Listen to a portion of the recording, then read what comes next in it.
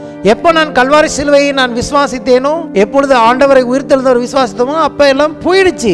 ஆனால் போன ஒரு படத்தை அவன் திருப்பி கொண்டு வந்து காமிக்கும் போது இது என்னோட படம்னு சொல்ல நமக்கு தைரியம் வேணும். நம்முடைய படமாக ஒரு நாளில் அது இருந்திருந்தாலும் இப்போ இது என் படம் இல்லை, இந்த படம் அவன் செத்து போயிட்டான்னு சொல்லணும். நீ சொல்கிறவன் செத்துட்டான், அப்படிதான் வேதம் சொல்லுகிறது. இனி ஒரு பொழுதும் நாங்கள் கிறிஸ்துவை மாம்சத்தின்படி அறியோம், ஒருவனையும் மாம்சத்தின்படி அறிவோம். கிறிஸ்து மரித்தார், அவனும் மரித்து போயிட்டான். கிறிஸ்துவோட ஐடென்டிட்டி ஏதோ அப்படிதான் என்னோட ஐடென்டிட்டியும். இந்த படத்தை நான் ஏற்றுக்கவே மாட்டேன். I want to abolish the negative pictures of the devil. I want to destroy the negative and old pictures of the devil. பிசாசு என்னை குறித்து காண்பிக்கிற பழைய பொய்யான படங்களை நான் என்னுடைய சிந்தையில் அழிக்க வேண்டும். அப்போ தேவனுடைய பிள்ளை பாவம் செய்ய மாட்டானா, நானும் பாவம் செய்யாமல் இருக்க முயற்சி செய்யக்கூடாது. நான் பாவமே செய்யக்கூடாது, அந்த சுபாவம் என்னில் இருக்க வேண்டும். பிரிட்டன்னா நடிக்கிறது, வேஷம் போடுறது. உலகத்தில் இருக்கிற எந்த சிஸ்டமே என்ன பண்ணாது, பிரிட்டன் பண்ணாது. அது இயற்கையாகவே அப்படி இருக்கும். அப்போ தேவனுடைய பிள்ளைகளாக நீங்கள் நானும் தேவனுடைய பிள்ளைகளாக பிரிட்டன் பண்ணுவதில்லை, நடிப்பதில்லை. நாம் தேவனுடைய பிள்ளைகளாகவே இருக்கிறோம். ஏற்கனவே அவங்க எப்படி இருக்கிறாங்களோ அது இல்லாத மாதிரி அவங்கள பிரிட்டன் பண்ண விரும்புகிறான். அவங்கள வேஷம் மாற சொல்லுகிறான். நீ தேவனுடைய குமாரனை ஆனால் இந்த கல்லுகளை அப்பமாகும்படி சொல்லும் அப்படிங்கிறான். ஏற்கனவே இருக்கிறவங்களை பிரிட்டன் பண்றதுக்கு மாத்துறதான் அவனுடைய வேலை. ஆனா இயேசு அதில் ஜெயித்து விட்டான். அவன் எப்படின்னு கேட்டீங்கன்னா, அவனை பற்றி வேதம் என்ன சொல்லுகிறது? அவன் பிரிட்டன் பண்ணுகிறான், ஒளியின் வேஷத்தை தரித்து கொள்கிறான். இப்ப நீங்களும் நானும் பார்த்தா பேதுரு பேசுற மாதிரி இருக்கும். இயேசு பார்க்கிறாரு, இது பேதுரு கிடையாது, அப்பாலை போ சாத்தானே அப்படிங்கிறாரு. யாருமே பாவிங்கிற வேஷத்தை போட்டு பாவம் பண்றதே கிடையாது. பாவியா இருக்கிறதுல பாவம் பண்ணுறான். கொஞ்ச நேரத்துக்கு நம்ம பிரிட்டன் பண்ண வைக்கிறான். ஒரு படத்தை, தவறான படத்தை காண்பித்து அது தேவனுடைய சிஸ்டிப்புக்கு அல்லாத ஒரு படத்தை. இப்போ நான் சொல்கிறேன், சிம்பிளாக சொல்ல பாருங்க. நீங்களும் நானும் ஒரு பாவம் செய்யணும், கொஞ்ச நேரத்துக்கு பாவியாக மாற நம்மை மாற்ற விரும்புகிறான். கொஞ்ச நேரம் மறந்துடும் நம்ம யாருன்னு, செஞ்சுட்டு அப்புறம் தான் யோசிக்கிறோம் நம்ம அது கிடையாதுன்னு. இப்போ தேவன் நம்ம பிள்ளைகளாக பார்க்கிறார். அது இன்னும் நம்ம பிரிட்டன் பண்ணல, தேவனுடைய பிள்ளைகளாக நடிக்கல. நாம் உண்மையாகவே தேவனுடைய பிள்ளைகளாகத்தான் இருக்கிறோம். அவனுடைய காரியம் என் மண்டைக்குள்ள விட்டோன்னு நான் என்ன பண்றேன், அவன் சொல்றது போல கொஞ்ச நேரம் நான் அப்படி நடிக்கிறேன். பேதுரு அப்போஸ்தலன், ஆனா கொஞ்ச நேரம் என்னவா நடிச்சிட்டாரு, பிசாசா நடிச்சிட்டாரு. ஆதியாகமத்துல இதான் நடந்தது. இயேசுகிட்டையும் அப்படிதான் பண்ணாம, தனி தேவனுடைய குமாரனை ஆனால் அப்படின்னு அவர் ஒத்துந்தானா அவரும் கொஞ்ச நேரம் நடிச்சிருப்பாரு. அவர் நடிக்க மாட்டாரு, அவர் ஜெயிச்சிட்டாரு. ஜெயம் எப்படி வருதுன்னு கேட்டீங்கன்னா, பிரிட்டன் பண்ணும்படி, நடிக்கும்படி அவன் ஒரு படத்தை ஒரு சிந்தையில கொண்டு வந்து ஏவாளுக்கு அப்படிதான் அந்த படத்தை காண்பித்தான். அவள் அதை முதல்ல சிந்தித்தாள் என்று வேதம் சொல்லுகிறது. அந்த கனி இச்சிக்கவும் புசிக்கவும் நல்லதென்று அவள் என்ன பண்ணா, முதல்ல அதை சிந்தித்தாள். இப்பயும் கூட ஒரு பாவம் உங்களையும் என்ன செய்ய, நீங்களும் அதை நானும் கொஞ்ச நேரம் அதை சிந்திக்காம பாவம் செய்யவே முடியாது. உண்மையாகவே ரட்சிக்கப்பட்ட பிள்ளை ஏமாற்றப்படுகிறான். அவனை பிசாசு பிரிட்டன் பண்ண விரும்புகிறான். ஏனென்றால் இந்த உலகத்திலேயே பிரிட்டன் பண்ணுகிற ஒரு சிருஷ்டி இருக்குன்னு கேட்டிங்கன்னா அது பிசாசு மட்டுமே. இயேசுவுக்கு ஒரு வேஷத்தை போட முடியல. அவன் ஒரு வேஷதாரி, அவனுடைய பேர் பொய்யன். ஆகவே தான் அவன் பேர் பொய்யும் பொய்க்கு பிதா. சினிமா நடிக்கிறாங்கல்ல ஒரு கேரக்டர், அதனால அவங்க அதான் அவங்களோட நிஜம் வேற. நம்ம பொய்யை பார்த்தா உட்காந்து பார்த்து ரசிக்கிறோம். அப்படிதான் பொய்யை நம்பும்படி நாம் வாழ்ந்து கொண்டு இருக்கிறோம். நம்ம பார்க்குற அநேக காரியங்கள் பொய். நம்ம என்டர்டைன்மெண்ட் எல்லாமே பொய்யில தான் இருக்கு. அவர் உள்ள பார்க்கிறார், இவன் என் பிள்ளை என்று பார்க்கிறார். அப்ப நம்மளும் அப்படி பார்க்க கற்றுக்கொள்ள வேண்டும்.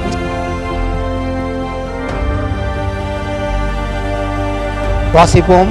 1 கொரிந்தியர் 2ஆம் அதிகாரம் 9 முதல் 10 வசனங்கள். எழுதியிருக்கிறபடி தேவன் தம்மில் அன்பு கூறுகிறவருக்கு ஆயத்தம் பண்ணினவர்களை கண் காணவும் இல்லை, காது கேட்கவும் இல்லை, அவைகள் மனுஷனுடைய இருதயத்தில் தோன்றவும் இல்லை.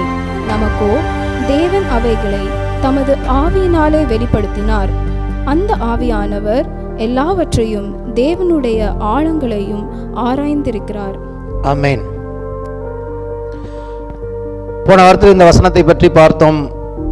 தேவன் தம்மில் அன்பு கூறுகிறவர்களுக்கு என்று சொல்லி ஏற்கனவே எல்லாவற்றையும் அவர் ஆயத்தப்படுத்தி இருக்கிறார்.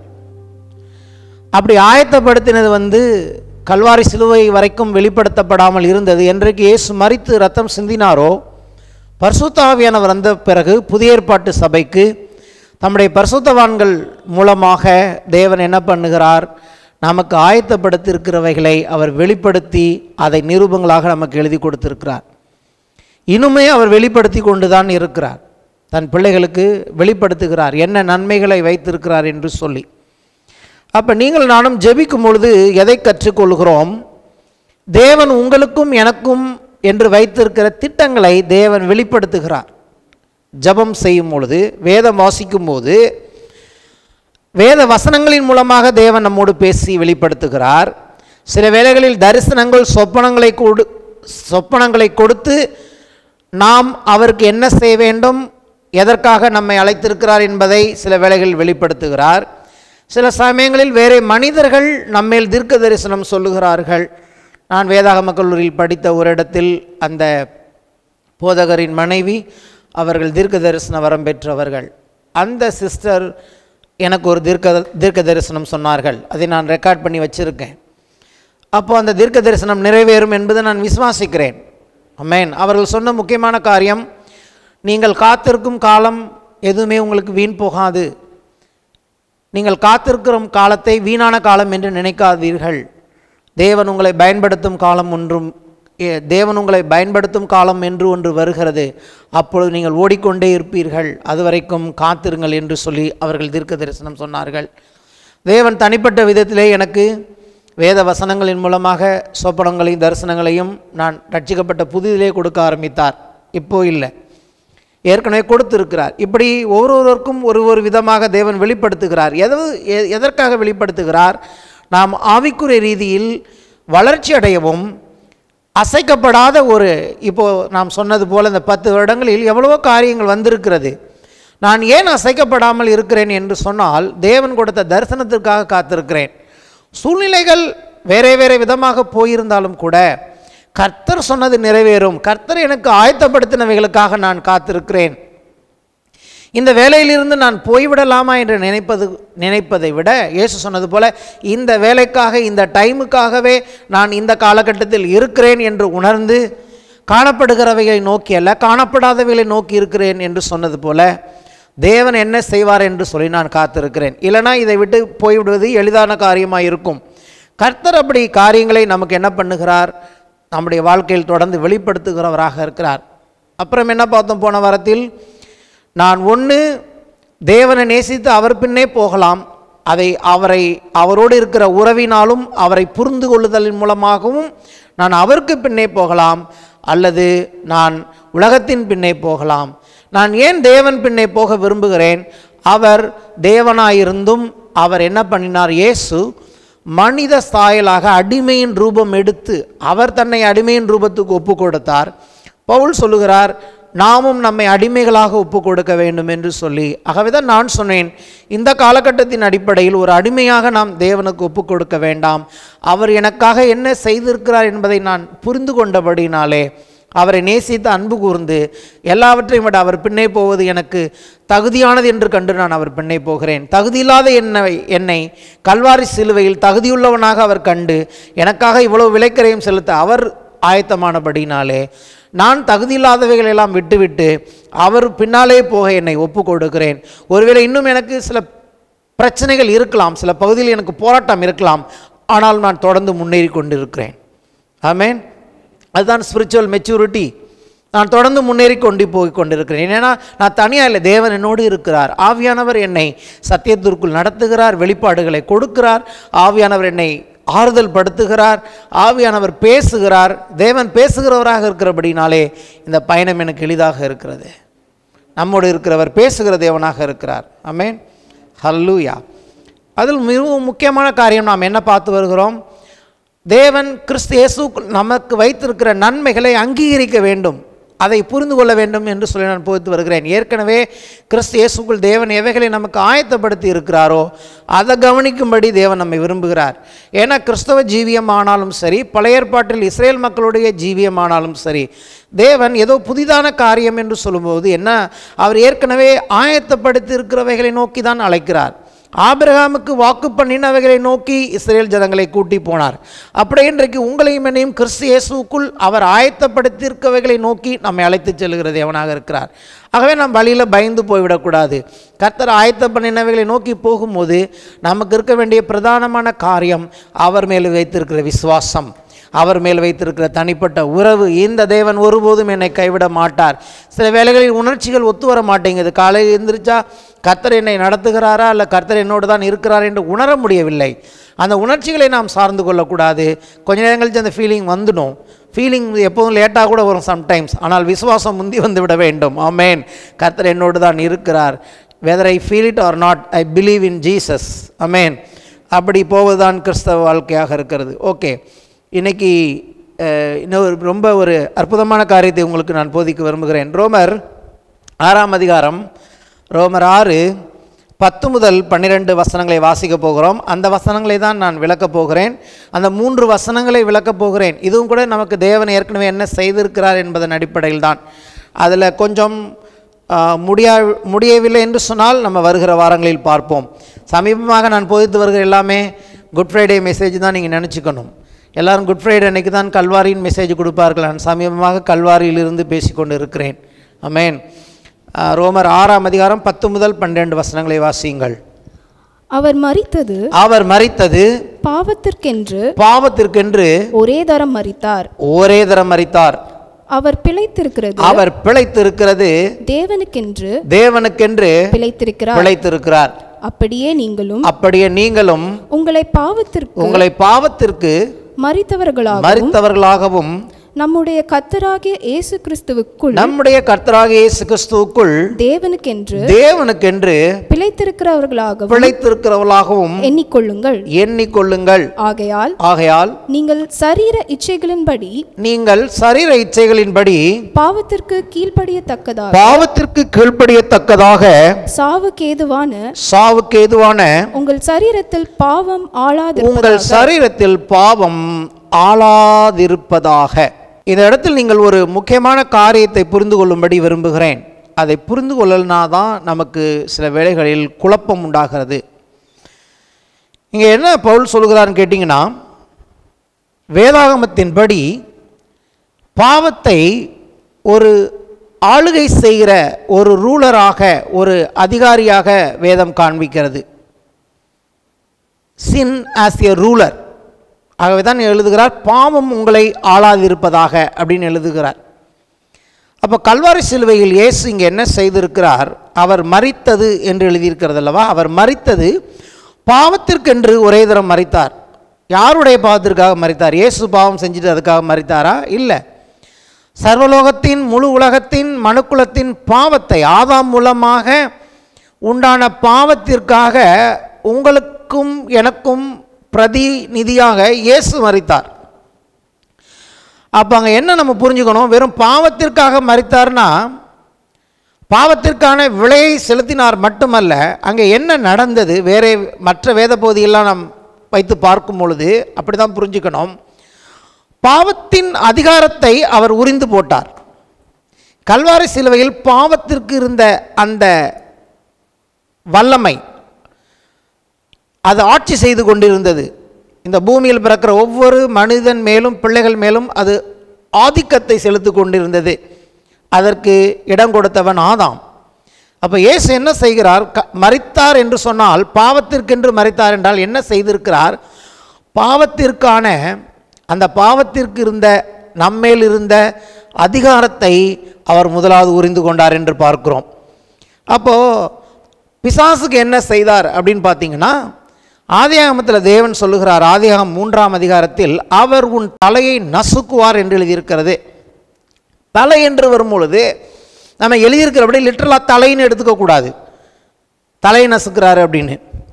சர்பத்தின் தலையை நம்ம நசுக்கலாம். நான் பாம்படிக்கும் போது பார்த்துருக்கேன், முதல்ல தலையை தான் நசுக்குவார்கள். நானும் நசுக்கியிருக்கேன். அது எதை குறிக்கிறதுன்னு கேட்டிங்கன்னா, அதிகாரத்தை குறிக்கிறது. தலை என்பது புருஷன் வீட்டில் தலையாக இருக்கிறான் அப்படின்னா என்ன அர்த்தம்? இயேசு நம்ம சபையில் இயேசு தான் தலையாக இருக்கிறான்னு என்ன அர்த்தம்? அவருக்கு தான் முதல் அதிகாரம். அவர் தான் சீஃப்.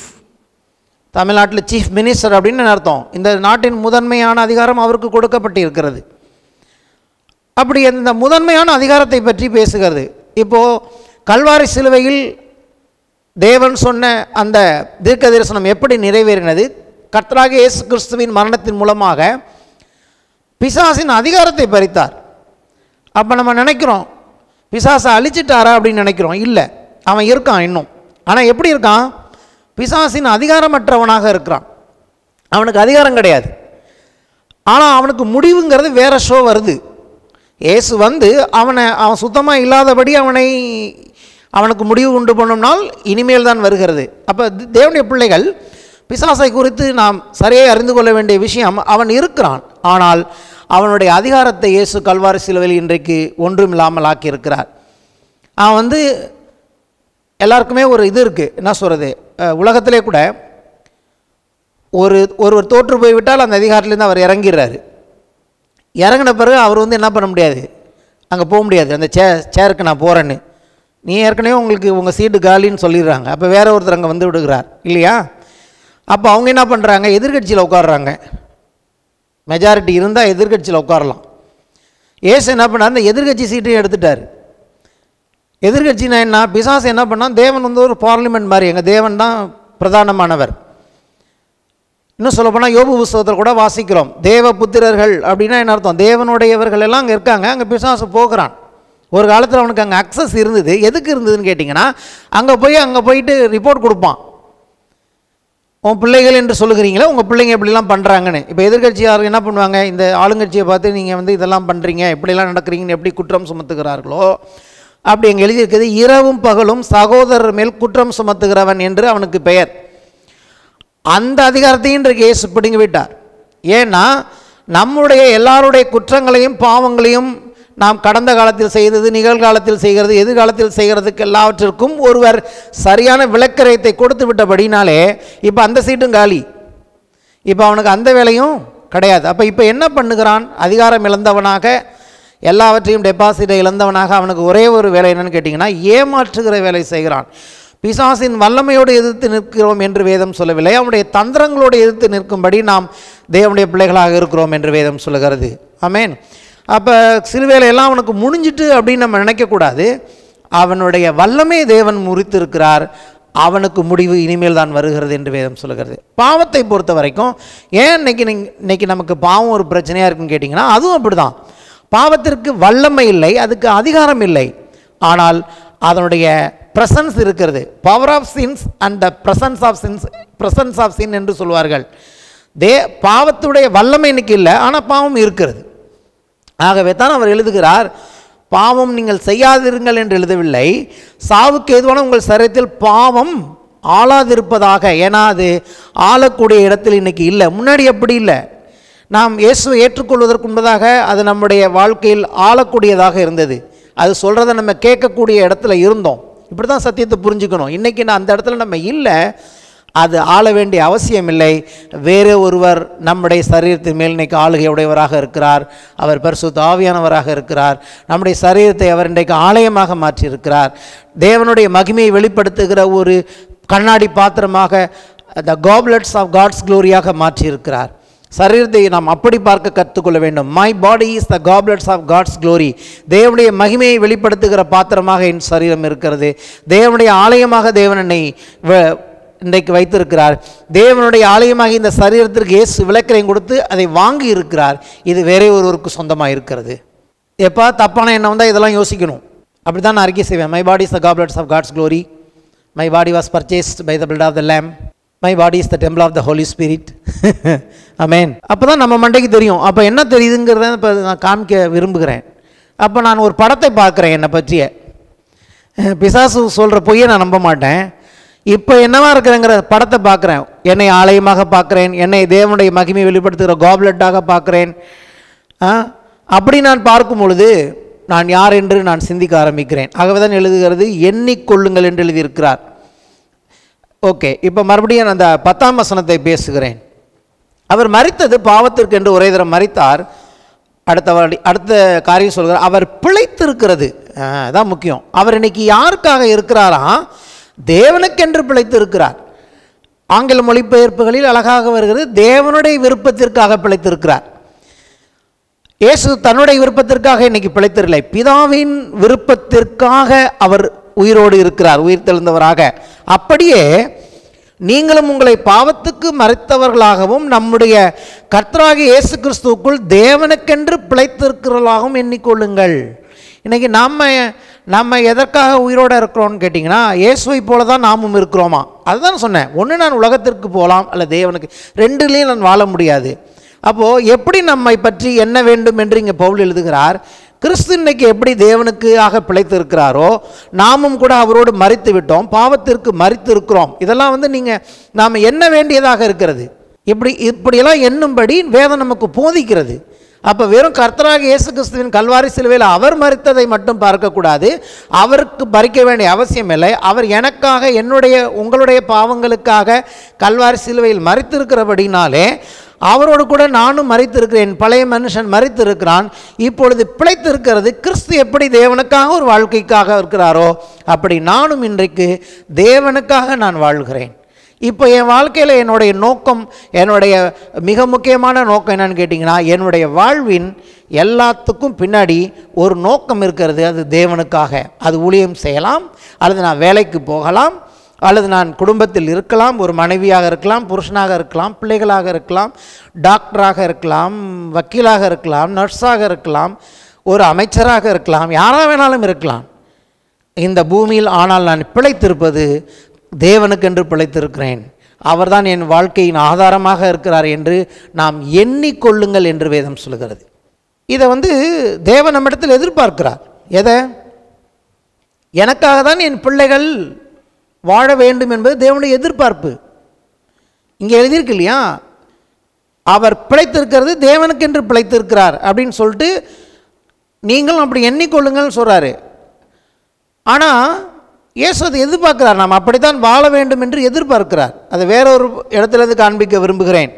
2 கொரிந்தியர் 5ஆம் அதிகாரம் 14 முதல் 17 வசனங்கள். 2 கொரிந்தியர் 5, 14 முதல் 17. கிறிஸ்துவனுடைய அன்பு எங்களை நெருக்கி ஏவுகிறது. கிறிஸ்துவனுடைய அன்பு எங்களை நெருக்கி ஏவுகிறது. முதல்ல அந்த அனுபவம் இருக்கணும். தேவனுடைய அன்பின் சாராம்சத்தில், தேவனுடைய அன்பில் வாழ்கிற அனுபவத்தில் இருந்தால்தான் இவைகள்லாம் சாத்தியம். மதத்தால் அப்படி இருக்கும். அதான் சொன்னேன், எனக்காக ஒருவர் எல்லாத்தையும் விட்டுட்டு எனக்காக கல்வாரி சிலுவையில் மரிக்க ஆயத்தம் ஆகிட்டாரு அப்படிங்கிறத நான் பார்க்கும்போது, அவருக்காக நான் மரிக்க மட்டுமல்ல, அவருக்காக பிழைக்கவும் நான் ஆயத்தமாக இருக்கிறேன். இதெல்லாம் நம்ம அதாவது தேவனுடைய ராஜ்யத்தில், அதாவது கர்த்தருடைய பிள்ளைகளுக்கு கர்த்தர் கொடுக்கிற ஒரு உலகத்தில் யாரும் பெற்றுக்கொள்ள முடியாத ஒரு அற்புதமான அனுபவம் என்னன்னு கேட்டிங்கன்னா, இது வெறும் தியரி இல்லை, கேள்விப்படுறதில்லை. கர்த்தர் நம்முடைய வாழ்க்கையில் வரும் பொழுது எல்லாருக்குமே இந்த அனுபவத்தை கர்த்தர் கொடுக்கிறார். அவருடைய அன்பை உணர்ந்து கொள்ள முடியும். எத்தனை பேர் அவருடைய அன்பை உணர்ந்திருக்கிறீர்கள்? உங்களால் உணர்ந்து இல்லாட்டி நீங்கள் தேவனுடைய பிள்ளைகள்ங்கிறதுக்கு அர்த்தமே இல்லை. கர்த்தர் ஒவ்வொருவருக்கும் ஒரு குறிப்பிட்ட விதத்தில் தேவனை நேசிக்கிறார், நான் தேவனுடைய பிள்ளை என்று அவர்கள் விசுவாசிக்கத்தக்க கிருபையை கர்த்தர் கொடுத்துருக்கிறார். அந்த அன்பு தான் நம்மை நெருக்கி ஏவுகிறது. நம்ம யாரோ திட்டுவாங்கன்னு வாழ்கிறவங்க கிடையாது, யாரோ திட்டுவாங்கன்னு வாழ்கிறதில்ல, தேவனை என்ன திட்டுவாரோன்னு வாழ்கிறதில்ல. தேவனை நேசித்து அன்பு கூர்ந்து வாழ்கிறவர்களாக இருக்கிறோம். நம்மக்கிட்ட மிஸ்டேக் இல்லைன்னு சொல்ல, ஹியர் அண்ட் தேர் அங்கே இங்கே கொஞ்சம் இருக்கலாம், ஆனால் மெஜாரிட்டியாக நம்மளுடைய வாழ்க்கையில் நாம் தேவனை அன்பு கூறுகிறோம். ஆமென். ஏன்னா பரிசுத்த ஆவியானவரை நமக்குள்ளே ஊற்றி இருக்கிறார். ஏதோ ஒரு சந்தர்ப்பத்தில் கர்த்தர் நம்மை சந்திக்கிறவராக இருக்கிறார். அவர் கைவிடவே மாட்டார். ஏதோ ஒரு சந்தர்ப்பத்தில் நம்ம புரிஞ்சுப்போம், அப்பா எவ்வளோ தேவனை நேசிக்கிறார் அப்படிங்கிறத ஏதோ ஒரு சந்தர்ப்பத்தில் கர்த்தர் உங்களுக்கு வெளிப்படுத்துகிறவராக இருக்கிறார். அதுதான் இந்த ஆண்டவருடைய ஒரு அற்புதமான காரியம். நீங்கள் எந்த ஒரு படிச்சிருக்கலாம், அவங்க படிக்காமல் இருக்கலாம், ஆனால் ரட்சிக்கப்பட்டதோடைய ஒரு வெளிப்பாடு அல்லது அடையாளம் என்னன்னு கேட்டிங்கன்னா, அவர்களுக்குள்ளே தேவனுடைய அன்பு நிலைவரப்பட்டு இருக்கும். அப்படி இல்லாட்டி அவங்க இருக்க மாட்டாங்க, சர்ச்சுக்கு சபையில் இருக்க மாட்டாங்க.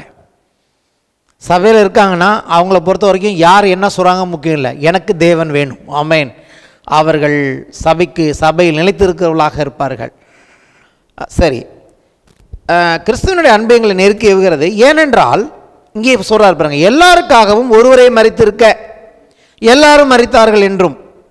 ஒருத்தர் தான் மரிச்சிருக்கிறாரு, ஆனால் வேதம் என்ன சொல்கிறது? எல்லாரும் மரித்தார்களாம், எல்லாரும் மரித்தோம் என்று வேதம் சொல்கிறது. ஆகவே பிழைத்திருக்கிறவர்கள் இனி தங்களுக்கென்று பிழைத்திராமல் தங்களுக்காக மரித்து எழுந்தவர்க்கென்று பிழைத்திருக்கும்படி அவர் எல்லாருக்காகவும் மரித்தார் என்று நிதானிக்கிறோம். கிறிஸ்து எதுக்கு மரித்தாராம்?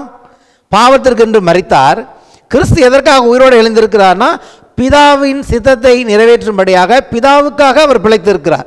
அப்போ நம்மளையும் அதே பேட்டர்னில் இவர் சொல்கிறாரு, பிழைத்திருக்கிறவர்கள் நீங்களும் நானும் இனி நமக்கென்று பிழைத்திராமல் நமக்காக ஒருத்தர் மரித்து உயிரோடு எழுந்தாரே, அவருக்காக நாம் பிழைக்க வேண்டும் என்று நாங்கள் நிதானிக்கிறோம். அப்போ அவருடைய நோக்கம் என்னன்னு கேட்டிங்கன்னா, இதுதான், நான் மரிக்க போகிறேன், ஆனால் என்னை விசுவாசிக்கிற பிள்ளைகள் இனி அவர்கள் தங்களுக்கென்று ஒரு வாழ்க்கை வாழாமல் எனக்கென்று ஒரு வாழ்க்கை வாழ வேண்டும் என்று ஒரு நோக்கத்தை தேவன் நம்மிடத்தில் எதிர்பார்க்கிறார். அது சுயநலமானதல்ல, அது உன்னதமான ஒரு நோக்கம், நல்ல நோக்கம். ஏன்னா தேவனுடைய ராஜ்யத்தையும் நீதியும் தேடுங்கள், என்னை தேடுங்கள், அப்பொழுது எல்லாம் உங்களுக்கு கூட கூட கொடுக்கப்படும். அஞ்ஞானிகளை போல நீ அலைஞ்சு திரிய வேண்டியது இருக்காது. ஏன்னா கல்வாரி சிலுவையின் மூலமாக உனக்கு எல்லாவற்றையும் நான் செய்திருக்கிறேன். எனக்காக பிழைக்கிறதுங்கிறது ஒரு பரிதாபமான வாழ்க்கையில் பிசாசு வைக்கிற பொய் என்னன்னு கேட்டிங்கன்னா, எனக்குள்ளே அந்த பொய் இருந்திருக்கு. நான் ரட்சிக்கப்பட்ட நாட்களில் 30 வருஷத்துக்கு முன்னாடி நான் சின்ன பையனாக அப்படி தான் நினச்சேன். இயேசுவை நம்பி போனா, ஏன்னா அப்படி ஒரு படத்தை இன்றைக்கி ஒரு குரூப் உண்டாக்குறாங்க. நீ கர்த்தரை நம்பி வந்தீங்கன்னா நீ அதோட உனக்கு எல்லாம் போச்சு, நீ வந்து அதுக்கு வேறு பேரெல்லாம் சொல்லுவாங்க அந்த காலத்தில். அந்த மாதிரிலாம் இப்போ நம்ம வாயில் கூட சொல்லக்கூடாது. நீ கிறிஸ்துவுக்குள்ளே வந்துட்டியா, உன் வாழ்க்கையில் எந்த எண்ணுமே கிடையாது, ஒரு நல்லது கெட்டதுக்கு போக முடியாது, நீ எல்லாத்தையும் இழந்துட வேண்டியதுதான், உன்னை யாரும் மதிக்க மாட்டாங்க அப்படின்னு சொல்லிட்டு ஒரு பயமான பிக்சரை காட்டுவாங்க. பிசாசு அந்த பிக்சரை காட்டுவான், என்னென்னலாம் உனக்கு கிடைக்காம போயிடுங்கிற மாதிரி காட்டுவான். அவ்வளவும் பொய். ஆனால் கர்த்தருக்குள் வரும்பொழுது நாம் எதை விட்டோமோ அதை விட 100 அப்படியே சொல்கிறார் இயேசு, என் நாமத்து நிமித்தம் தேவனுடைய ராஜ்யத்து நிமித்தம் நீ எதை விட்டாலும் 100 தனியாக இந்த பிறப்பிலையும் நித்திய ஜீவனிலும் உனக்கு கொடுப்பேன் அப்படிங்கிறாரு. அப்போ அவர் சொன்னவர் பொய்யாயிடுமா என்ன? நான் அதை வந்து இப்போது நினச்சி பார்க்குறேன். எதெல்லாம் பெருசுன்னு நினச்சனோ அதெல்லாம் இன்றைக்கி ஒன்றுமே இல்லை. ஐயோ, சொந்தக்காரவங்களாம் நம்மளை என்ன பண்ணுவாங்கன்னு, அது ஒரு குப்பை தொட்டின்னு இப்போ தான் நான் உணர்கிறேன். விட்டு வந்தது எல்லாமே குப்பைகளை. நான் சொல்லலை, தப்பாக என்ன பாச குப்பைங்கிறேன்னு கேங்க. அப்படி தான் பவுல் சொல்கிறார், அதை குப்பை என்று எண்ணுகிறேன், நஷ்டம் என்று எண்ணுகிறேன்னு. எதெல்லாம் நான் வந்து கர்த்தருக்காக விட்டனோ அதெல்லாம் குப்பை நஷ்டம் தான். அதனால் ஒரு பிரயோஜனமும் 10 பைசாவுக்கு பிரயோஜனம் இல்லாதது இது எல்லாமே. ஆனால் கர்த்தர் அப்படி இல்லைல்ல. கர்த்தர் நமக்கு இன்றைக்கி இவ்வளோ நம்மளை உருவாக்கி கொண்டு வந்திருக்கிறார், நமக்கு நித்திய ஜீவனை வாக்கு பண்ணியிருக்கிறார். எனக்கு வந்து ரொம்ப அற்பமாக இருக்குது நினச்சாலே, அதெல்லாம் நினச்சாலே. எதெல்லாம் நான் வந்து ஐயோ ஏசுட்டு வந்தால் இதை இழந்துடணும் அதை இழந்துடணும், அப்படி தான் இன்றைக்கி நிறைய பேருக்கு. ஏன்னா அப்படிப்பட்ட ஒரு படத்தை உருவாக்குகிறார்கள் சில சபையில். நீங்கள் இயேசுகிட்ட வந்தீங்கன்னா அதோட உங்கள் வாழ்க்கையில் முடிஞ்சுது எல்லாம், அதுக்கப்புறம் நீங்கள் ஒரு ஆண்டி பரதேசி வாழ்க்கை தான் வாழணும் அப்படின்னு சொல்கிறாங்க. எல்லாத்தையும் விட்டுறணும், எல்லாத்தையும் விட்டு ஆண்டி பரதேசி வாழ்க்கை வாழணும்னு இல்லை. கர்த்தருக்குள்ள ஒரு மேன்மையான வாழ்க்கையை நமக்கு வைத்திருக்கிறார். பிழைத்திருக்கிறவர்கள் இனி தங்களுக்கென்று பிழைக்காமல் தங்களுக்கென்று மரித்து பிழைத்தவருக்காக பிழைத்திருக்கும் போது அவர் எப்படி வாழ்கிறாரு? தேவனுக்கென்று வாழ்கிறாரே, சிங்காசனத்தில் வீற்றிருக்கிறாரே, அவர் எப்படி வாழ்கிறார்? அவர் மகிமையில் வாழ்கிறார். ஆமென். அவர் அரசாண்டு கொண்டு இருக்கிறார். நம்மை அப்படி தான் சொல்லியிருக்கிறார், உங்களை ஆசாரிகளாகவும் ராஜாக்களுமாய் ஏற்படுத்தியிருக்கிறார். நான் பிதாவின் வலது பார்சத்தில் நான் ஜெயங்கொண்டு இருந்தது போல உங்களுக்கும் அந்த அழைப்பை தான் கொடுக்குறேன், நீங்களும் ஜெயம் பெற்று என்னோட வந்து உட்காரணுங்கிறாரு. இவர் வந்து ஒரே ஒரு ராஜான்னு சொல்கிறவர்ல, எல்லாருமே ராஜாக்களாக மாற வேண்டும் என்று நினைக்கிற நல்ல தேவன். அப்போ தேவன் அழைக்கிறது வந்து ஓட்டாண்டி வாழ்க்கையில் ராஜரீகமான ஒரு வாழ்க்கையை அழைக்கிறார். அதெல்லாம் ப்ரிப்பேர் பண்ணவே ஆவியானவர் பேசி கொண்டு இருக்கிறார். கிறிஸ்துவுக்குள் வருகிறவர்களுக்கு எல்லாத்தையும் இழந்து போகிற ஒரு வாழ்க்கையில் என்ன ஒரே ஒரு காரியம் மட்டும் ஆண்டவர் சொல்கிறார், துன்பங்கள் உண்டு, நிச்சயமாக உண்டு, உபத்திரவங்கள் உண்டு என்பதை அங்கே சொல்கிறார். உபத்திரவத்தோடு கூட துன்பங்களோடு கூட 100 எல்லாத்தையும் கொடுப்பாங்கிறாரு. வீடெல்லாம் இருக்கும், உனக்கு வீடுகளை கொடுப்பேன், உனக்கு எல்லா ஆஸ்தி ஐஸ்வர்யத்தையும் கொடுப்பேன், எல்லா சந்தோஷமும் இருக்கும். ஆனாலும் அந்த பேக்கேஜில் உபத்திரவும் துன்பத்தையும் நீ எஸ்கேப் பண்ண முடியாது, அதுவும் உண்டுங்கிறார் கர்த்தர். ஆமென். அதை வந்து கிறிஸ்தவத்தில் வந்து நீங்கள் வந்து முடியாதுன்னு சொல்லவே முடியாது. நீங்களும் நானும் போக வேண்டிய சில காரியங்களில் உபத்திரவத்தின் வழியாக துன்பத்தின் வழியாக போய்த்தான் ஆக வேண்டும். ஏன்னா நம்ம தனியாக போகலை, இயேசு நம்மோடு வருகிறார். அவர்களுடைய நெருக்கங்கள் எல்லாவற்றிலும் அவர் நெருக்கப்பட்டார் என்று என் வேதம் சொல்கிறது. நான் மறக்கக்கூடாத வசனம், இந்த உலகத்தில் இருக்கிற ஒரு தேவனுடைய பிள்ளை மறக்கக்கூடாத ஒரு வசனம் இந்த வேதத்தில் இருக்கும் என்று சொன்னால், அவர்களுடைய நெருக்கங்கள் எல்லாவற்றிலும் அவர் நெருக்கப்பட்டார் என்பதை மறக்கவே கூடாது. இது கல்வாரி சிலுவைக்கு அப்புறம் சொல்லலை, நான் சொல்கிறது பழைய ஏற்பாட்டில் இருக்குது. இஸ்ரேல் மக்கள் தான் அதை புரிஞ்சுக்காமல் போனாங்க. நான் ஏற்கனவே இதை பிரசங்கம் பண்ணியிருக்கேன் சில வருஷத்துக்கு முன்னாடி, சில மாதங்களுக்கு முன்னாக. அவரும் நெருக்கப்பட்டார்னு சொல்லி, அவர்களுடைய நெருக்கங்கள் எல்லாவற்றிலும் அவர் நெருக்கப்பட்டார். இயேசு இன்னைக்கு நான் போகிற பாசிட்டிவாக இருந்தாலும் சரி நெகட்டிவாக இருந்தாலும் சரி அவர் என்னோடு எல்லாவற்றையும் அனுபவிக்கிறவராகத்தான் இருக்கிறார். தப்பாக போனால் கூட அதுக்கு தான் சொல்கிறார். ஏன் பவுல் சொல்கிறார், நீ போய் தப்பு செய்யக்கூடாதுன்னா நீ கிறிஸ்துவின் ஆயத்தை கொண்டு போய் வேசிக்கிட்ட கொடுக்கலாமான்னு கேட்குறாரு. சரியா? அப்போ தப்பு பண்ணாலும் அங்கே நான் கொண்டு போய் இயேசுவை இன்வால்வ் பண்ணுறேன். எத்தனை பேருக்கு புரியுது? நான் தப்பு பண்ணாலும் இயேசுவை இன்வால்வ் பண்ணுறேன், நல்ல காரியம் பண்ணாலும் இயேசுவை இன்வால்வ் பண்ணுறேன். நான் எதில் இயேசுவை இன்வால்வ் பண்ணுறேங்கிறத ஜாக்கிரதையாக இருக்கும். ஏன்னா நான் செய்ய போகிற ஒன்றும் அவரை இம்பேக்ட் பண்ண போகுது. எத்தனை பேருக்கு புரியுது? நீ அவரை விட்டுட்டு இங்கேயும் ஓடிட முடியாது.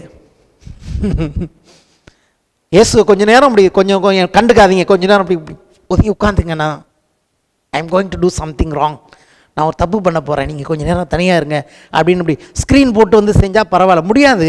நான் உன்னை விட்டு விலகுதுன்னு கைவிடுங்களே சொன்னவர் கூடவே இருக்கிறார், உள்ளே இருக்கிறார். எப்படி நீங்கள் போய் அவரை விட்டுட்டு போய் தப்பு பண்ண முடியும்? அது தெரிஞ்சனால தான் பவுல் சொல்கிறாரு, நீ வேசியின் அவயமாக மாற்றினீன்னா கிறிஸ்துவின் அவயத்தெல்லாம் மாற்றுற அப்படிங்கிறாரு. பிழைத்திருக்கிறவர்கள் இனி தங்களுக்கென்று பிழைத்திராமல் தங்களுக்காக மரித்தெழுந்தவருக்கென்று பிழைத்திருக்கும்படி அவர் எல்லாருக்காகவும் மரித்தார் என்று நிதானிக்கிறோம். அடுத்த வசனம் பாருங்கள், அருமையான வசனம். ஆகையால் இது முதற்கொண்டு நாங்கள் ஒருவனையும் மாம்சத்தின்படி அறியோம். இதுதான் அந்த முக்கியமான பாயிண்ட்டு. கல்வாரி சிலுவையில் அவர் மரித்தார், நாமும் மரித்தோம். சரியா? இப்போ என்ன பவுல் சொல்ல வராரு, இந்த இடத்த புரிஞ்சுக்கொண்டீங்க. இது முதற்கொண்டு நாங்கள் ஒருவனையும் மாம்சத்தின்படி அறிய மாட்டோம் அப்படின்னா என்ன சொல்கிறாருன்னு கேட்டிங்கன்னா, அவன் செத்து போயிட்டான், அந்த செத்து போனவனுடைய அடையாளத்தை வச்சு நாங்கள் இனிமேல் ஒருத்தரையும் சொல்ல மாட்டோம். இப்போ என்ன எடுத்துங்க, ஐசக் இருக்கிறான்னா என்னுடைய பழைய வாழ்க்கையின்படி என்னுடைய அம்மா யார், என்னுடைய அப்பா யார், நான் எந்த குடும்பத்தில் பிறந்தேன் அப்படிங்கிறத வச்சு நீங்கள் இனிமேல் என்ன புரிஞ்சிக்க முயற்சி பண்ணக்கூடாது. ஏன்னா அவன் ஏற்கனவே செத்து போயிட்டாங்கிறார். அதுக்கு சிறந்த உதாரணம் கிறிஸ்துவே சொல்கிறாரு கீழே, நாங்கள் கிறிஸ்துவையும் மாம்சத்தின்படி அறிந்திருந்தாலும். கிறிஸ்து எங்கே பிறந்தாருன்னு தெரியும். மரியாளுடைய மகன் என்று அழைக்கப்பட்டார், யோசேப்பின் குமாரன் என்று அழைக்கப்பட்டார். ஒரு சிலர் அவரை தாவீதின் குமாரன் என்று ஜீனியாலஜி வச்சு அழைத்தார்கள், பரம்பரையை வச்சு. இப்படியெல்லாம் அவர் மாம்சத்தின்படி அறியப்பட்டிருந்தார். அது தப்பா? இல்லை, சத்தியம். ஆனால் அவங்க சொல்கிறாங்க, நாங்கள் கிறிஸ்துவையும் மாம்சத்தின்படி அறிந்திருந்தாலும் இனி ஒருபோதும் அவரை மாம்சத்தின்படி அறிய மாட்டோம். ஏனென்னா எந்த சரீரப்பிரகாரமாக யாருடைய குமாரனாக வந்தாரோ அந்த இயேசு சிலுவையில் மரித்து விட்டார். இப்போ உயிர்த்தெழுந்திருக்கிறது யாரு? உயிர்த்தெழுந்தவர் யார்? கர்த்தர். ஆமேன். அவருக்கு இன்னைக்கு ஒரே ஒரு அடையாளம் தான், ஒரே ஒரு ஐடென்டிட்டி. அந்த ஐடென்டிட்டி என்ன? இயேசு கர்த்தர் என்று நாவுகள் அறிக்கை செய். அவர் கர்த்தர், தேவன் எல்லா நாமத்திற்கும் மேலான அவர் நாமத்தை கொடுத்துருக்கிறார். இப்போ அவரை போய் தாவீதின் குமாரன் அல்லது வேறு ஏதோ சொல்கிறதுக்கெல்லாம் சொன்னால் தப்பு இல்லை. ஆனால் இதெல்லாம் இந்த நாமத்தை விடலாம் அவருக்கு இப்போ இருக்கிற ஐடென்டிட்டி. ஏன்னா ஆகவே தான் பவுல் எழுதுகிறார், இனிமேல் நாங்கள் இயேசு அப்படி அறிந்து கொள்ள மாட்டோம். அவரை எப்படி அறிகிறோம்? இயேசு கிறிஸ்து கர்த்தர் என்று அறிகிறோம். எதுக்கு இதை சொல்கிறேன்னா, இயேசு கிறிஸ்து கர்த்தர் என்று அறிந்து கொள்வதற்காக சொல்லவில்லை. நீங்களும் அப்படி உங்களை நினைக்கணும். உங்களுடைய நீங்கள் அம்மா யார், அப்பா யார், எங்கே பிறந்தாங்கிறத படி நீங்கள் உங்களை அறியாமல் கிறிஸ்துவுக்குள் தேவன் உன்னதங்களில் உங்கள் வைத்திருக்கிறார், தேவனுடைய பிள்ளை என்று நீங்களும் உங்களை நினைக்க வேண்டும். அதைத்தான் சொல்கிறார். இப்படி இருக்க ஒருவன் கிறிஸ்துவுக்குள் இருந்தால் புது சிருஷ்டியாயிருக்கிறான், பழையவைகள் ஒளிந்து போயின, எல்லாம் புதிதாயின. இதை நீங்கள் எங்கேருந்து புரிஞ்சுக்கணும்னா கிறிஸ்துவை வச்சு பார்க்கணும். கிறிஸ்துவே மாம்சத்தின்படி அறிந்து கொள்ள மாட்டோம், அவர் அந்த மேலே இன்னார் குமாரன் சொல்ல மாட்டோன்னு சொன்னால் அப்புறம் உங்களையும் என்ன இன்னாருடைய குமாரன் என்று சொல்வதில் என்ன அர்த்தம் இருக்கிறது? புது சிருஷ்டின்னு நீங்கள் நினைக்க ஆரம்பிச்சிங்கன்னா முதல்ல உங்களுடைய ஐடென்டிட்டியை நீங்கள் மறக்க ஆரம்பிக்க வேண்டும். எதை தேவன் எனக்கு வைத்திருக்கிறார் என்பதை அங்கீகரிக்க ஆரம்பிக்க வேண்டும். கிறிஸ்துவை மட்டும் உயிர்த்தெழுந்தவராக, கிறிஸ்துவை கர்த்தராக நீங்கள் அங்கீகரிப்பது போதாது. அவரோடு நீங்களும் உயிர்த்தெழுந்தவர்களாக, புது சிருஷ்டியாக வேறே விதத்தில் தேவன் உங்களை காண்கிறார் என்பதை நீங்கள் நான் அங்கீகரிக்க வேண்டும். வெறும் கிறிஸ்துவுக்கு அங்கீகாரம் கொடுப்பது பெரிய விஷயம் அல்ல, அதை நாம் ஈஸியாக கொடுக்குறோம். கேள்வி இந்த காலவில் என்ன, நீங்களும் நானும் நமக்கு அந்த அங்கீகாரத்தை கொடுக்குறோமா? இல்லை அதே நினச்சிட்டு இருக்கோமா? சர்டிஃபிகேட் என்ன சொல்லுது, ஜீனியாலஜி என்னை பற்றி என்ன சொல்லுது, அதை நினைக்கிற வரைக்கும் அப்படி தான் நடந்துப்போம். இப்படி இருக்கிறவன் கிறிஸ்துவுக்கு இருந்தால் புது சிருஷ்டியாக இருக்குங்கிற அர்த்தம் இதுதான். இந்த அடிப்படையில் பார்க்கும்போது கர்த்தர் அற்புதமாக இதை வெளிப்படுத்தினார். ஆமென். அப்போ நம்மளும் இந்த இடத்துல போட்டுக்கணும், யாருடைய குமாரர்கள் குமாரத்திகள்ங்கிறதெல்லாம் நமக்கு அது இந்த பூமியில் சில வேலையில் கேட்குறாங்க, போகிற இடத்துலலாம் கேட்குறாங்க, அட்ரஸ் கேட்குறாங்க, அப்பா பேர் கேட்குறாங்க, அம்மா பேர் கேட்குறாங்க. எப்படி இருந்தாலும் நம்ம வேறு நீங்கள் என்ன தான் அவாய்ட் பண்ண நினச்சாலும் எங்காவது ஒரு இடத்துல சொல்லி தான் ஆகணும். அது தப்பு இல்லை. ஆனால் நம்ம அவங்களுக்காக அதை செய்கிறோம். ஆனால் உண்மையிலே நம்மை பற்றி நினைக்க வேண்டிய காரியம் என்ன? அது எதுவுமே நான் கிடையாது, நான் வேறு லெவல், நான் வேறே சிருஷ்டி என்று நினைக்க வேண்டும். அப்படி ஆவியில் இருக்கிறதை அங்கீகரிக்க ஆரம்பிக்கும் பொழுது தான் பிசாசு உங்களையும் பற்றி என்னையும் சொல்லுகிற பொய்களிலிருந்து நாம் விடுதலையாக ஆரம்பிக்கிறோம். அதை குறித்து ஒரு அற்புதமான காரியத்தை உங்களுக்கு காண்பிக்க விரும்புகிறேன். It's very wonderful thing. New creation அப்படின்னு வருகிறது, புது சிருஷ்டி. சரி, இந்த உலகத்தில் இருக்கிற சிருஷ்டிகளாக நீங்கள் நினச்சி பாருங்கள். ஏதாவது ஒரு சிருஷ்டி முயற்சி செய்தா, ஒரு ஆடு பிறக்குது, ஆட்டுக்குட்டின்னு வச்சுங்க. ஆட்டுக்குட்டி என்றைக்குமே ஆட்டுக்குட்டியாக இருக்கிறதுக்கு முயற்சி செய்கிறதே இல்லை. தேவன் அதை ஆட்டுக்குட்டியாக உண்டாக்கி இருக்கிறதுனால அது ஆட்டுக்குட்டியாக தான் நடந்து கொள்கிறது. ஒரு நாய் எடுத்துக்கிட்டிங்கன்னா நாய் ஆட்டுக்குட்டி போல் நடந்துக்காது. நாய் நாய் மாதிரி நடந்துக்கிறது, ஆடு ஆடு மாதிரி நடந்துக்குது, மாடு மாடு மாதிரி நடந்துக்குது. சரி, இந்த உலகத்தில் இருக்கிற எந்த சிருஷ்டியுமே தேவன் தங்களை எப்படி சிருஷ்டித்திருக்கிறாரோ உருவாக்கி இருக்கிறாரோ அப்படி அவைகள் தங்களை என்ன பண்ணுவதில்லை, பிரிட்டன் பண்ணுவதில்லை. பிரிட்டன் என்றால் நடிப்பதில்லை, பாசாங்கு செய்வதில்லை. ஒரு ஆடு ஆடாக இருப்பது போல் அது ஒரு நாளும் பாசாங்கு செய்யாது.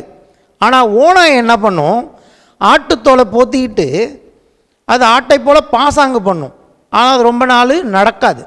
சரியா? இந்த உலகத்தில் இருக்கிற எந்த சிருஷ்டியுமே அது என்ன பண்ணுறது இல்லைன்னு கேட்டிங்கன்னா, தன்னை அப்படி இருக்க அது முயற்சி செய்வதில்லை, அது அப்படி தான் இருக்கிறது. சரியா? அப்போ நான் என்ன ஆண்டவர்கிட்ட கேட்டேன், இப்போ நான் கிறிஸ்துவுக்குள் புது சிருஷ்டியாக இருக்கிறேன், பலவைகள் ஒளிந்து போனால் எல்லாம் புதிதாயின அப்படின்னு நான் சொல்லும்போது, நான் இப்போ ஒரு ஏற்கனவே நம்ம யோவான்லாம் வாசிக்கிறோம், தேவனால் பிறந்தவன் பாவம் செய்யான், பொல்லாங்கன் அவனை தொடான், தேவனுடைய வித்து அவனுக்குள் இருக்கிறது, இதனால் தேவனுடைய பிள்ளைகள் இன்னார் என்றும் பிசாசுடைய பிள்ளைகள் இன்னார் என்றும் விளங்கும் அப்படின்னு சொல்லுது. அப்போ நான் தேவனிடத்தில் கேட்குற கேள்வி என்ன, உங்களுக்கும் இது பிரயோஜனமாக இருக்கும். நான் ஒரு தேவனுடைய பிள்ளையாக இருந்தால் நான் ஏன் பாவம் செய்யாமல் இருக்க முயற்சி செய்ய வேண்டும்? தேவன் பாவம் செய்யாமல் இருக்க முயற்சி செய்கிறாரா? இயேசு பாவம் செய்யாமல் இருக்க முயற்சி செய்தாரா? இல்லை. அப்போ தேவனுடைய பிள்ளை பாவம் செய்ய மாட்டானா நானும் பாவம் செய்யாமல் இருக்க முயற்சி செய்யக்கூடாது, நான் பாவமே செய்யக்கூடாது, அந்த சுபாவம் என்னில் இருக்க வேண்டும். நான் சொல்கிறது புரியுதா? அப்போ எனக்கு பிரச்சனை எங்கே இருக்குது? அப்போ உங்கள் வேத வசனம் நீங்கள் சொன்னது சும்மா எழுதிட்டாரா பவுல்? இல்லை உங்கள் புது சிருஷ்டியில் எந்த விதமான வல்லமையும் இல்லையா அப்படின்னு சொல்லி எனக்கு ஒரு பெரிய போராட்டம் மனதில். அப்போது கர்த்தர் ஒரு காரியத்தை எனக்கு காண்பிச்சார். இந்த வார்த்தையின் பேர் என்னென்னு கேட்டிங்கன்னா ப்ரெட்டண்டிங்னு சொல்லுவாங்க. ப்ரிட்டன்னா நடிக்கிறது, வேஷம் போடுறது. அது அப்படியே மனசில் வச்சிங்க. அப்போது உலகத்தில் இருக்கிற எந்த சிஸ்டமே என்ன பண்ணாது, ப்ரிட்டன் பண்ணாது, அது இயற்கையாகவே அப்படி இருக்கும். அப்போ தேவனுடைய பிள்ளைகளாக நீங்கள் நானும் தேவனுடைய பிள்ளைகளாக ப்ரிட்டன் பண்ணுவதில்லை, நடிப்பதில்லை, நாம் தேவனுடைய பிள்ளைகளாகவே இருக்கிறோம். அப்போ நீங்கள் இந்த சத்தியத்தில் ஸ்ட்ராங்காக இருக்கணும்னா முதல்ல அந்த புது சிருஷ்டியில் ஆவியில் தேவன் என்ன பண்ணியிருக்கிறார், நம்மை தேவனை போலவே அப்படியே இயேசுக்கும் நமக்கும் வித்தியாசம் இல்லாத ஒரு காரியத்தை ரட்சிப்பில் செய்திருக்கிறார் என்பதை நாம் விசுவாசிக்க வேண்டும். அப்போது எந்த இடத்துல நமக்கு பிரச்சனை வருதுன்னு கேட்டிங்கன்னா, எங்கே பிசாசு நம்மளை ஏமாற்ற விரும்புகிறான்னு கேட்டிங்கன்னா, ஆதி ஆகமத்திலேருந்து தேவன் எனக்கு காண்பிச்சார். எப்போதுமே ஆதி ஆகமத்துக்கு போயிடணும். ஆதாமும் ஏவாளும் இருக்கிறார்கள். வேதம் சொல்கிறது தேவன் தன்னுடைய சாயலிலும் தன்னுடைய ரூபத்தின்படியும் சிருஷ்டித்தார். அப்போ அவர்கள் தேவனுடைய சாயலிலும் ரூபத்திலும் சிருஷ்டிக்கப்பட்டவர்களா இல்லையா? அவர்களே ஒரு புது சிருஷ்டி தான். பிசாசு என்ன சொல்கிறான் தெரியுமா அவங்கக்கிட்ட, நீங்கள் இந்த கனியை பூசிட்டிங்கன்னா தேவனைப் போல தேவர்களைப் போல இருப்பீர்கள் அப்படிங்கிறான். அப்போ என்ன சொல்கிறான் அவன், ஏற்கனவே அவங்க எப்படி இருக்கிறாங்களோ அது இல்லாத மாதிரி அவங்கள ப்ரிட்டன் பண்ண விரும்புகிறான். அவங்கள வேஷம் மாற சொல்லுகிறான். அவங்க அதுக்கு ஒத்துக்காமல் இருந்திருந்தாங்கன்னா அவங்க என்ன பண்ணியிருப்பாங்க, அவங்க இயற்கையாகவே அப்படி தான் இருக்கிறார்கள், அந்த நிலைமையில இருந்திருப்பாங்க. இயேசுகிட்ட வரான். இயேசுகிட்ட என்ன சொல்கிறான், நீ தேவனுடைய குமாரனை ஆனால் இந்த கல்லுகளை அப்பமாகும்படி சொல்லும் அப்படிங்கிறான். அப்போ அங்கே என்ன கேட்குறான், அவர் தேவனுடைய குமாரனா இல்லையா? ஏதோ ஒன்று செய்கிறதுனால அவனுடைய நோக்கம் என்னன்னு கேட்டிங்கன்னா, ஏற்கனவே இருக்கிறவங்களை ப்ரிட்டன் பண்ணுறதுக்கு மாத்திரம் தான் அவனுடைய வேலை. ஆனால் இயேசு அதில் ஜெயித்து விட்டார். ஆதாம் அதில் தோற்று போனான். அவன் எப்படின்னு கேட்டிங்கன்னா, அவனை பற்றி வேதம் என்ன சொல்லுகிறது, அவன் ப்ரிட்டன் பண்ணுகிறான், ஒளியின் வேஷத்தை தரித்து கொள்கிறான். ஆமென். அவன் என்ன பண்ணுகிறான், விழுந்து போனவன், ஆனால் இன்றைக்கி எப்படி அவன் ஒரு வேஷம் தரிச்சிக்கிறான்னு கேட்டிங்கன்னா, ஒளியின் தூதன், அதாவது கர்த்தருடைய நல்ல தூதர்கள் இருக்காங்களே, அல்லது தேவனை போல ஒரு வேஷத்தை தரித்து கொள்கிறான். அப்படிப்பட்ட ஊழியர்களும் இருக்கிறான் என்ற வேதத்தில் மற்ற இடத்துல பார்க்குறோம். அவனுடைய காரியம் என்னன்னு கேட்டிங்கன்னா, இப்போ பேதுரு வாழ்க்கையில் வரான். பேதுரு சொல்கிற மாதிரி இருக்குது இயேசுவை பார்த்து, உமக்கு இவைகள் நேரிடக்கூடாது ஆண்டவரே, நீங்கள் சிலுவைக்கு போகக்கூடாது, நீங்கள் பாடுகளை அனுபவிக்கக்கூடாதுன்னு பேதுரு பேசுகிறான். ஆனால் பேதுருவை ப்ரெட்டன் பண்ண வைக்கிறான். ஆனால் பின்னாடி இருந்து பேசுகிறது யார்? இப்போ நீங்களும் நானும் பார்த்தா பேதுரு பேசுகிற மாதிரி இருக்கும். ஏசு பார்க்குறாரு, இது பேதுரு கிடையாது, பின்னாடி இருந்து பேசுகிறது யார்? பிசாசு. ஆகவே தான் பேதுருவை பார்த்து பேதுருவை சொல்ல, பிசாசே என்னை விட்டு அகன்று போ அப்படிங்கிறாரு, அப்பாலை போ சாத்தானே அப்படிங்கிறாரு. புரியுதுங்களா? அப்போது பிசாசனுடைய பெரிய ஒரு தாக்கம் என்னன்னு கேட்டிங்கன்னா, நம்ம இருக்கிற ஒரிஜினாலிட்டியிலேருந்து நம்மை சந்தேகப்பட வைத்து நம்மை ப்ரிட்டன் பண்ண வேண்டும் என்று விரும்புகிறான். அப்போது தேவன் எனக்கு சொன்னார், ஒரு பாவி, சின்னர் need not to pretend as a சின்னர்.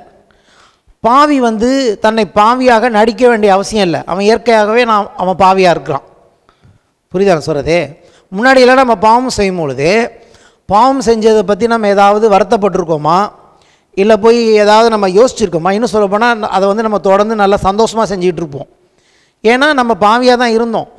அப்போ நம்ம ப்ரிட்டன் பண்ணல, நம்ம நடிக்கலை. யாருமே பாவிங்கிற வேஷத்தை போட்டு பாவம் பண்ணுறதே கிடையாது.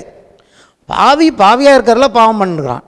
அப்போ இப்போ தேவனுடைய பிள்ளையை எப்படி பிசாசு பாவம் செய்ய வைக்கிறான்னு கேட்டிங்கன்னா, உள்ளே இருக்கிற அந்த புது சிருஷ்டி தேவனை போல் இருக்கிற என்னை தொட முடியாது, ஆவியை தொட முடியாது. என் மைண்டில் என்ன காட்டுறான்னு கேட்டிங்கன்னா, எப்போ பார்த்தாலும் ஒரு படம் கொண்டாந்து காட்டுவான். நம்ம மைண்டில் ஒரு படத்தை கொண்டாந்து காட்டுவான். நம்ம பழைய வாழ்க்கையை, புது சிருஷ்டியெல்லாம் அவனுக்கு பற்றி பேச மாட்டான். நீ கிறிஸ்துவுக்குள் புது சிருஷ்டின்னு சொன்னால் அவனுக்கே ஆபத்து. எப்போயுமே நம்ம வாழ்க்கையில் இருக்கிற நம்ம பழைய படங்களை, அதைத்தான் வேதம் பலத்த அரண்கள் என்று சொல்கிறது. ஆமேன். தேவனை அறிகிற அறிவுக்கு விரோதமாக எழும்புகிற மேட்டின்மைகள் அப்படின்னா என்னன்னு கேட்டிங்கன்னா, எல்லாமே நான் ஒட்டுமொத்த வேதத்தை பார்த்த வரைக்கும் நம்முடைய கற்பனையில் மனதில் என்ன பண்ணுகிறான், நம்முடைய ஒரு பாவம் செய்ய வைக்கணும்னா கொஞ்ச நேரத்துக்கு நம்ம ப்ரிட்டன் பண்ண வைக்கிறான். ஒரு படத்தை, தவறான படத்தை காண்பித்து, அது தேவனுடைய சிருஷ்டிப்புக்கு அல்லாத ஒரு படத்தை. இப்போ நான் சொல்கிறேன், சிம்பிளாக சொல்கிறேன் பாருங்கள். நீங்களும் நானும் ஒரு பாவம் செய்யணும்னா கொஞ்ச நேரத்துக்கு பாவியாக நம்மை மாற்ற விரும்புகிறான். நீ இப்படிப்பட்ட இது உனக்கு இப்படி அப்படி இருந்தது இப்படி இதுன்னு சொல்லும்போது நம்ம என்ன பண்ணுறோம், கொஞ்ச நேரம் மறந்துடுறோம் நம்ம யாருன்னு. செஞ்சுட்டு அப்புறம் தான் யோசிக்கிறோம் நம்ம அது கிடையாதுன்னு. இப்போ என்ன உண்டாகுது, நமக்கு வருத்தம் உண்டாகிறது, வேதனை உண்டாகிறது. நாம் போய் தேவனிடத்தில் மன்னிப்பு கேட்க போகிறோம். அப்போது ஏன் தேவன் நம்ம மேலே கோபப்படாமல் இருக்கிறான்னு கேட்டிங்கன்னா, இப்போ தேவன் நம்ம பிள்ளைகளாக பார்க்கிறார். அது ஒன்றும் நம்ம ப்ரிட்டன் பண்ணல, தேவனுடைய பிள்ளைகளாக நடிக்கலை. நாம் உண்மையாகவே தேவனுடைய பிள்ளைகளாகத்தான் இருக்கிறோம். ஆனால் இப்போ பாவம் செய்யும் பொழுது என்ன நடக்கிறது, அவருக்கு தெரியும் இவன் பிசாசினால் வஞ்சிக்கப்பட்டு தனக்கு இல்லாத ஒன்றை தன்னாக நினைத்து கொண்டு செய்கிறான். அப்போ தேவன் நடிக்கிற நம்மை பார்க்கவில்லை. இப்பொழுது பாவம் செய்யும் பொழுது இயேசு ரத்தத்தினாலே கொஞ்ச நேரம் ஒரு தப்பு செய்கிறோன்னா அந்த தப்பு செய்கிறவனாக நம்மளை தேவன் பார்க்க மாட்டார். ஏன்னா தேவன் எது உண்மையோ எது உண்மையான படத்தோ அதை மட்டும் தான் தேவன் பார்ப்பார். அப்போ கர்த்தருக்குள்ளே கிறிஸ்துவுக்குள்ளே தன் பிள்ளையாக தான் உங்களை பார்க்குறாரு ஒழிய, கொஞ்ச நேரம் ப்ரிட்டன் பண்ணிக்கிற நடிக்கிற கொஞ்ச நேரத்துக்கு பாவியாக மாறினவனாக அவர் பார்க்கவில்லை. முன்பே பாவியாகவே இருந்தோம், ஆனால் இப்பொழுது அவருடைய நீதியை கொடுத்து பிள்ளையாக மாற்றியிருக்கிறபடினாலே நீங்கள் ப்ரிட்டன் பண்ணினாலும் கூட, நீங்கள் நடித்தாலும் கூட, நீங்கள் என்ன புரிஞ்சுக்கணும், நான் அதை செஞ்சதுனால நான் அது கிடையாது, நான் கொஞ்சம் வஞ்சிக்கப்பட்டு இருக்கிறேன், நான் ப்ரிட்டன் பண்ணியிருக்கிறேன், நான் மெய்யான தேவனுடைய பிள்ளை தான் என்று உணர்ந்து கொள்ள வேண்டும். எத்தனை பேருக்கு நான் சொல்ல புரியுது? ஸோ நான் என்ன செய்யவில்லை, நான் தேவனிடத்தில் கேள்வி கேட்டு போராடினது போல நான் ப்ரிட்டன் பண்ணுறேன். நான் உங்களுக்கு முன்னாடி தேவனுடைய பிள்ளை போல நடிக்கிறேன்? நான் இல்லவே இல்லை, நான் தேவனுடைய பிள்ளை தான். நான் செய்கிற தவறுகள் நானே கொஞ்சம் நேரம் என்னை ப்ரிட்டன் பண்ணிக்கிறேன். அவனுடைய காரியம் என் மண்டைக்குள்ளே விட்டோன்னே நான் என்ன பண்ணுறேன், அவன் சொல்கிறது போல் கொஞ்ச நேரம் நான் அப்படி நடிக்கிறேன். பேதுரு அப்போஸ்தலன், ஆனால் கொஞ்ச நேரம் என்னவா நடிச்சிட்டாரு, பிசாசா நடிச்சிட்டாரு. ஆதி ஆமத்தில் இதான் நடந்தது. இயேசுகிட்டையும் அப்படி தான் பண்ணாமல் தண்ணி தேவனுடைய குமாரனை ஆனால் அப்படின்னு அவர் ஒத்துருந்தாருன்னா அவரும் போய் கொஞ்சம் நேரம் நடிச்சிருப்பார். அவர் நடிக்க மாட்டார், அவர் ஜெயிச்சிட்டார்.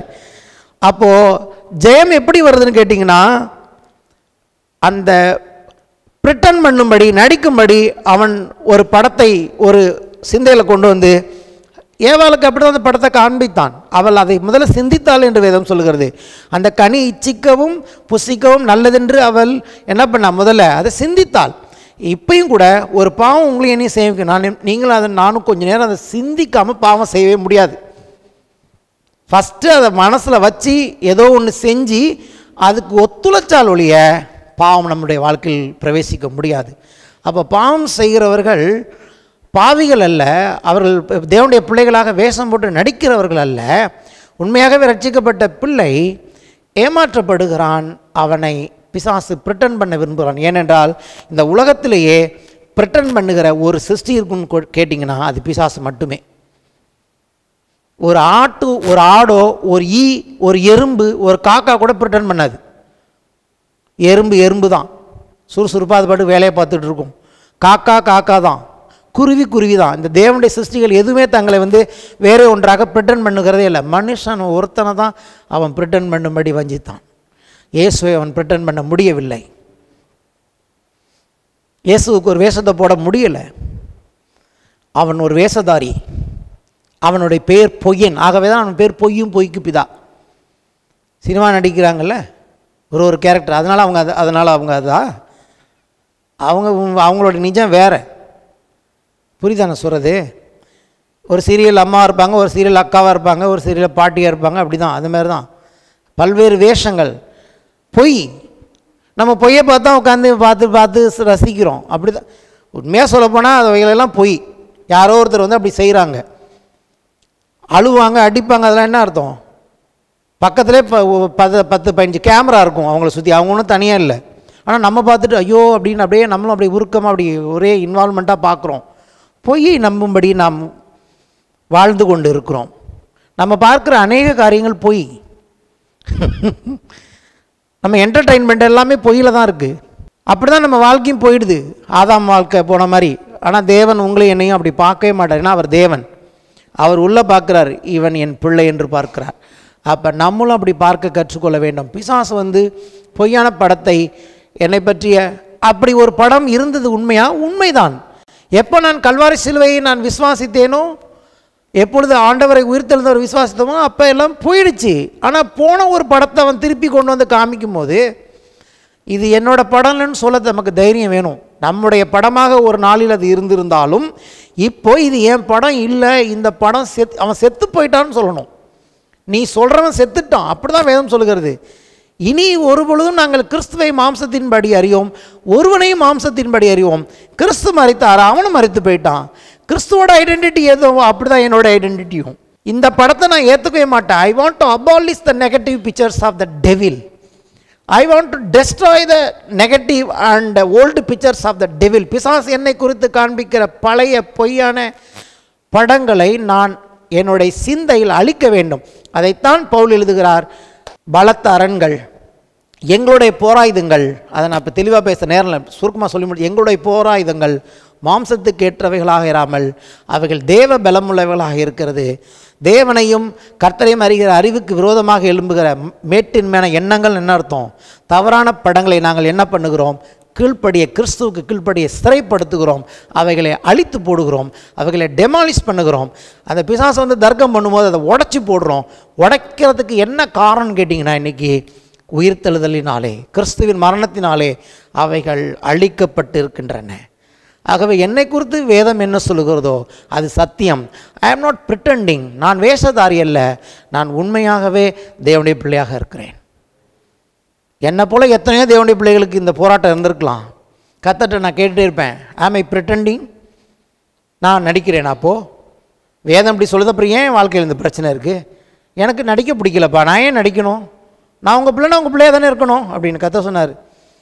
யூ ஆர் மை சைல்ட்ஹுட், நீ ஏன் பிள்ளை தான், உனக்கு இந்த சத்தியம் தெரியணும். He wants you to பிரிட்டண்ட் like his child. அவன் பிள்ளைய போல் உன்னை நடிக்க வைக்க விரும்புகிறான். நீ நடிச்சுட்டு வர, அவ்வளோதான். நான் உன்னை நடிச்சுட்டு வரதை தான் பார்க்குறேன் ஒழிய நீ அதுவாக மாறினதான் நான் உன்னை பார்க்கல. நீ முன்னாடி அப்படி தான் இருந்த, ஆனால் இப்போ அப்படி இல்லை. அப்படி பார்த்தனா நீ இருக்கவே முடியாது அப்படின்னாரு. ஆமென். நான் எப்படி பார்க்குறேன்னா இப்போ நீ அப்படி உன்னை பார்க்க கற்றுக்கோ என்று சொன்னார். எத்தனை பேருக்கு சந்தோஷமாக இருக்கிறது? எழுந்து நிற்போம், கைகளை தட்டி கர்த்தரை மேம்படுத்துவோம்.